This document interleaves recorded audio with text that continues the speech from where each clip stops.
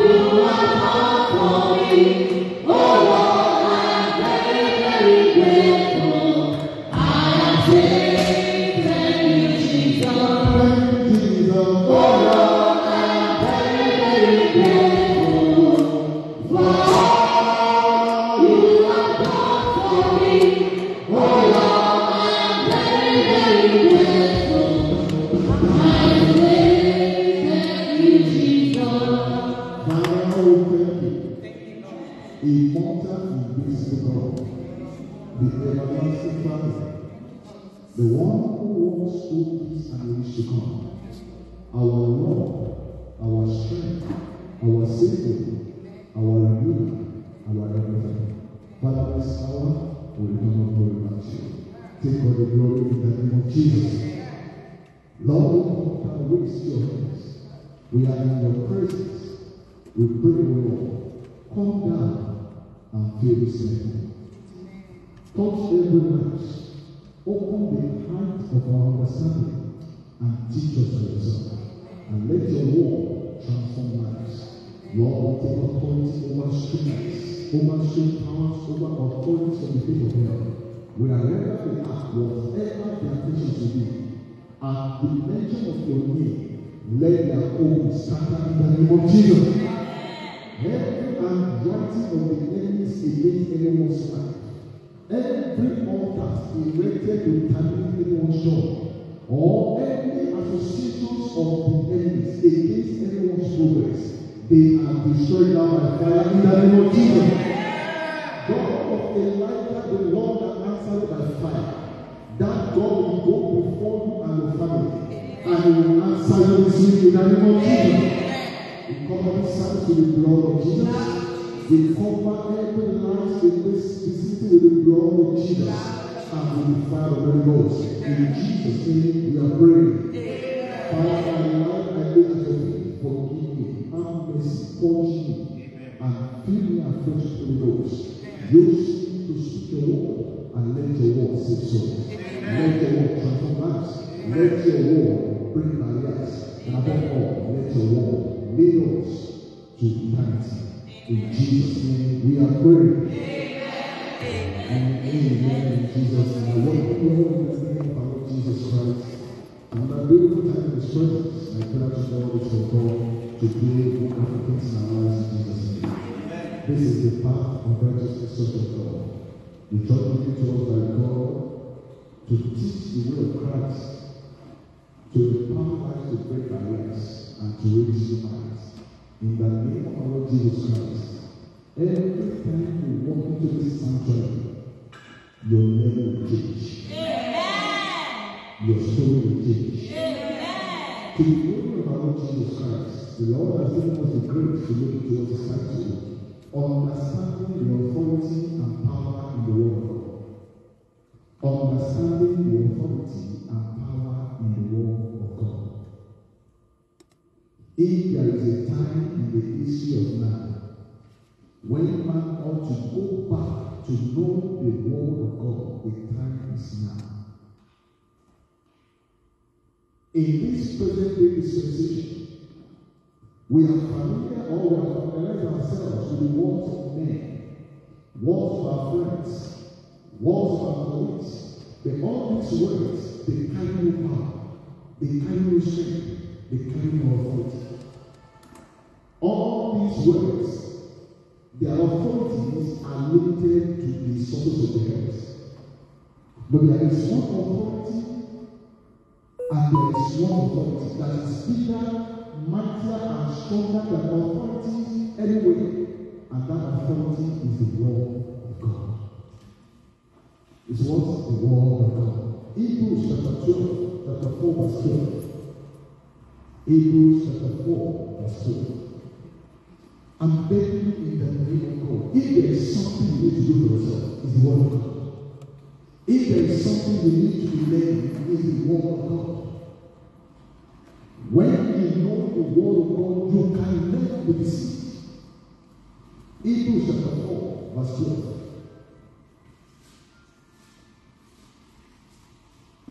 Are we ready? If you have a shout, hallelujah. The Bible says, for the word of God is what? Is weak and powerful and sharper than any two-edged sword, piercing even to the dividing asunder of soul and spirit, and of the joint and marrow, and is a discerner of the thoughts and intents of the heart. The Bible says that the power of the word of God The word of God is quick and powerful. So when the Bible says something is powerful, that thing is shown powerful. Let's open our Bible again to Psalm 138, verse 2. Psalm 138, verse 2.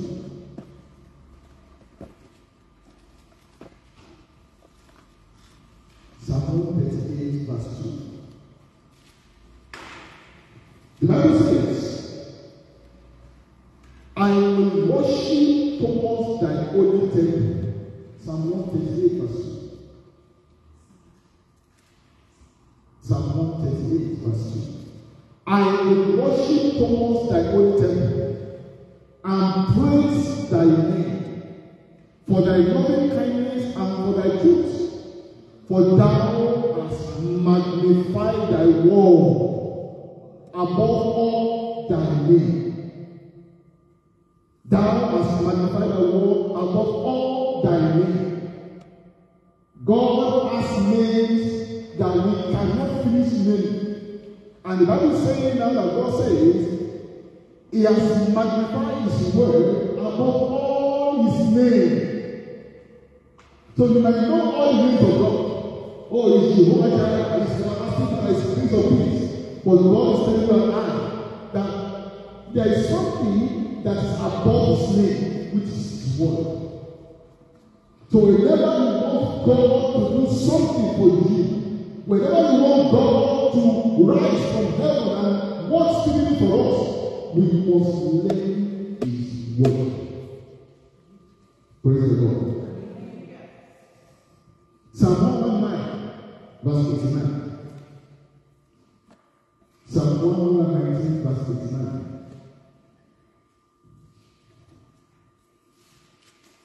We are talking about the word of God. We need to understand the authority and power in that word. The Bible says in Psalm 119, verse 89, forever, O Lord, thy word is what is saving. It is only the word of God that is saving. Man can change. Your pastor can change.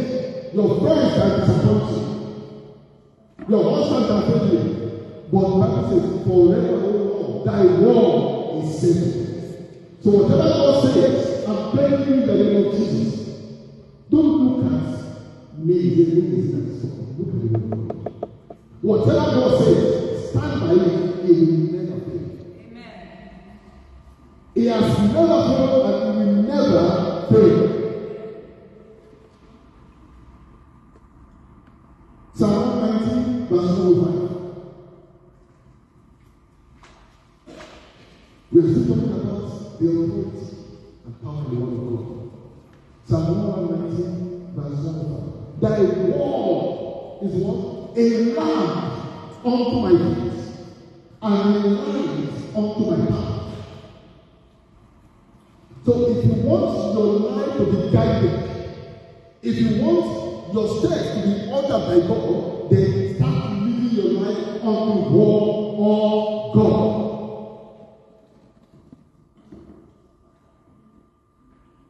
John chapter 1 verse 1.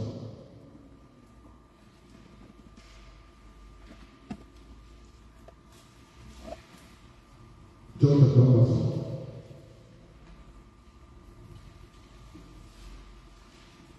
In the beginning was the Word, and the Word was with God, and the Word was God. In the beginning was the Word, and the Word was God, and the Word was God. Who can say that? If you don't understand this, there's no way you can understand the power of God. When you know the word of God, you know God. In the beginning was the Word. The Word was with God. The Word was God. So if you know the Word, you know God. When you know the Word, you have power. When you know the Word, you carry it. When you know the Lord, you become dangerous to the kingdom of darkness. If you are still afraid as a child of God, go and check your knowledge of the Bible. If you are still afraid as a child of God, go and check. Something is missing. There is a breakage in the link between the word of God and yourself. May God help us to do this. Jeremiah 23, verse 29. Jeremiah 23, verse 29. The Bible says this. I will read Jeremiah 23, verse 29. Is not my word like as one in fire? Says who? The Lord. And like a hammer that breaketh the rock in pieces. So what are the problems that you think the word of God cannot break your life? What are those challenges that you think the word of God cannot overcome you? We need to understand that the word of God is full of power. The more the word of God you have, the better your life will be. What are those things that the word will do for you? The word of God, when you study the word, when we meditate on the word, and when we do according to what the word is saying, we will not fall into the pit of darkness. When we live our lives according to the word of God, we shall discern the thought of the enemy towards us. When we are living our lives based upon the word of God, we will have authority over the kingdom of darkness. When we live our lives based on the word of God, we will pray and signs and wonders and miracles will manifest. When we live our lives on the word of God, sicknesses, infirmities, diseases cannot outpour, cannot hibernate, cannot break us. When we live our lives based on the word of God, we will decree a thing and it shall be established. When we live our lives based on the word of God, we will mount up with wings and eagle and we will possess our possessions. When we live our lives based on the word of God, nothing shall be difficult for us to do. When we live our lives based on the word of God, the enemies will see us and they will flee before us. When we live our lives based on the word of God, we will not be afraid what can happen to us. When we live our lives based on the word of God, no matter what the word is saying, we shall not be moved. Rise on your feet, soldiers of Christ, and grab the word of God in your hands. I don't know what you are listening to, but today we will experience the raw demonstration of the power of God. God will be glorified because of His word that you are listening to today. But the word of God will only work for those who are in Christ. I cannot defend my enemies. Let the person. If the word of God is powerful, if God honors His word about His name, God will not honor His word in the life of His enemies. No matter how friendly I may say I may be, I will only respect my words and honor my words in the life of those who are doing my will. So with God, if you want God to know His words in life, you need to give an answer to Christ. It is not just going to church, it's having an encounter with Jesus Christ. While our eyes closed, another time, we hear our sisters and brothers sharing testimonies. It's always very good. But do you know what God will do for you after the first opening of that door? Many years ago, when we came to the country, God showed me the revelation of the picture card. I was in that picture, and many people have gotten their papers there. And God showed me, when I entered, I began to partake. And I saw something, this is what I saw. If I was, don't let me say I was a baby, if it was to be now, I'm not saying this, because God showed that people that have, they were far ahead of me, and God showed that I was overtaking them with my own feelings. I said, okay. But to God be the glory. The remaining is the story. God will never lie, and God will honor His words in the lives of His children. All the testimonies you are giving today, go and write it down. A time is coming when you will be saying, Pastor, please, it is only I want to share with you. It is too big for my imagination. Because God will do something great in your lives that eyes have not seen, ears have not heard, neither has it been laid in the hand of men what God is about to do for you.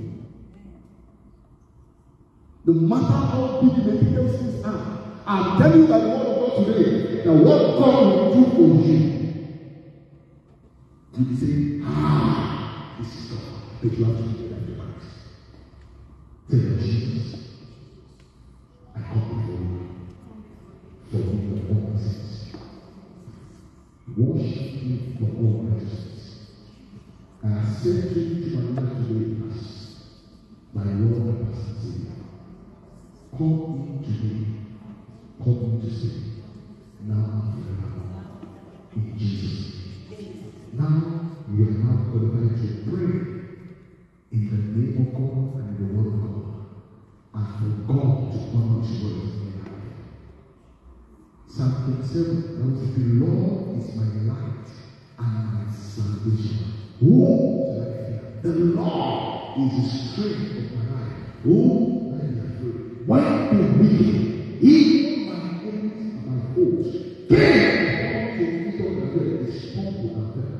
Today, by that word I decree that every mountain in your life shall fall in the name of Jesus.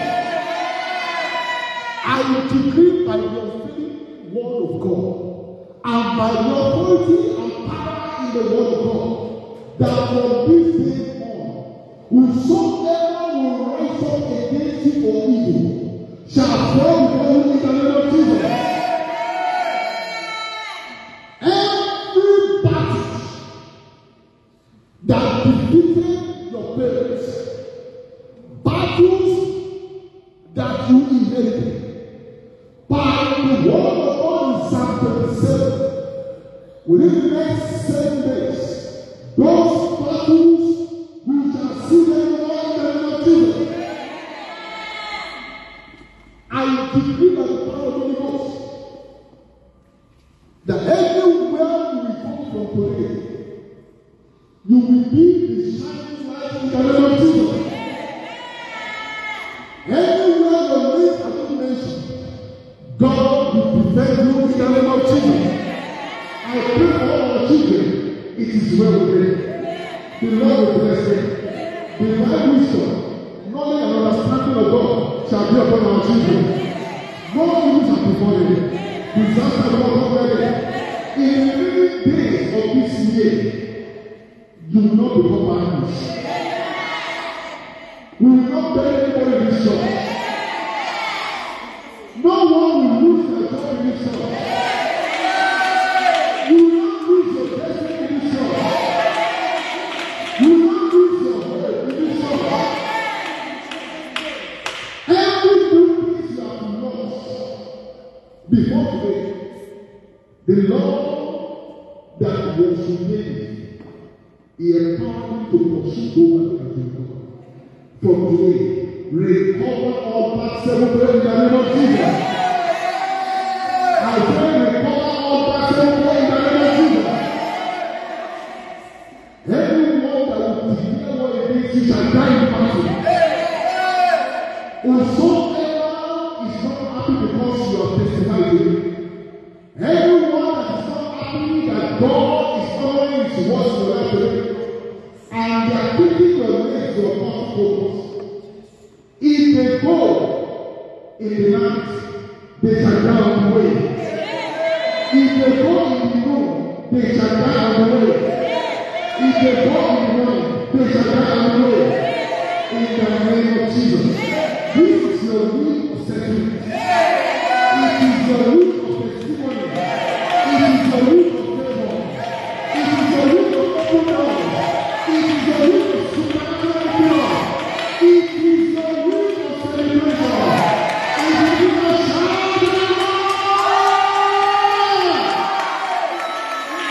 Amen. Let's give our hands and pockets. As we bring our offerings to the Lord.